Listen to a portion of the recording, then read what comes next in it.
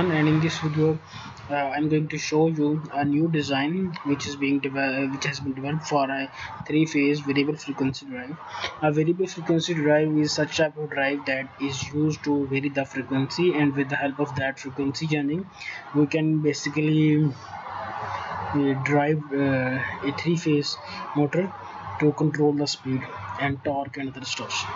So normally in industry or in low level scale, as in today's, that variable frequency drives are being used, and these drives are basically used to control the speed of the motor, so that you can control the flow and you can control there are many things that are being involved in controlling the speed of the motors.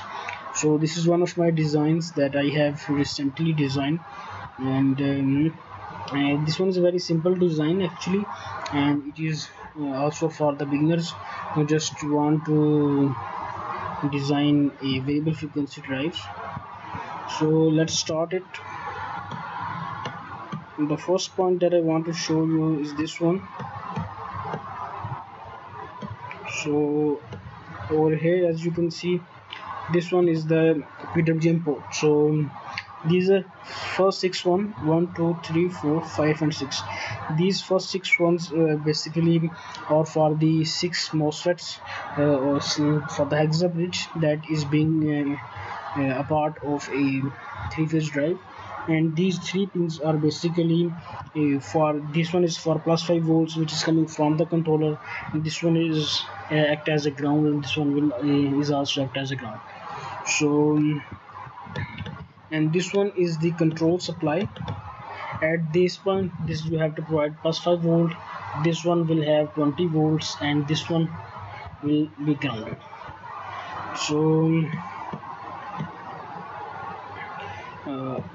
these are basically the driver ICs which are being used as to convert the plus 5 volt PWM into plus 12 or plus 15 or plus 20 volts, depending upon the kind of MOSFETs or IGBT that you are using. So well, right now I am using here in the MOSFETs that operates at 600 volts and which will give you 20 amps. So I have been choosing these IR2110 for this one. So here are basically these two things, capacitors and 104. These are two basically are being used as a filtering capacitor. These two ones are the bootstrap capacitors, and when you provide the signals, the PWM signals at these optocouplers, the signal will then be given to these IR2110 driver ICs, and after passing from the driver ICs, the signal will be converted again further for these 6 ones. So and this one 1 will act as a single one because they are in parallel. So 1 2 3 4 5 6 7 8 9 10 11 12. So total there will be 6, and as they are multiplied by 2, so for the higher rating, so you can drive a high rating of motor with the help of these.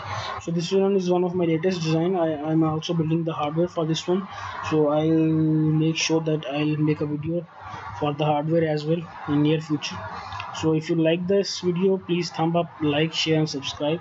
And if you want the files, like if you want the Gerber file or PCB file, you can send a mail at my mail ID, which is Ali 556352 @gmail.com, and I'll also drop a link in description so that you can contact and you can get the files. All you need to do is just send a mail and I'll send the files.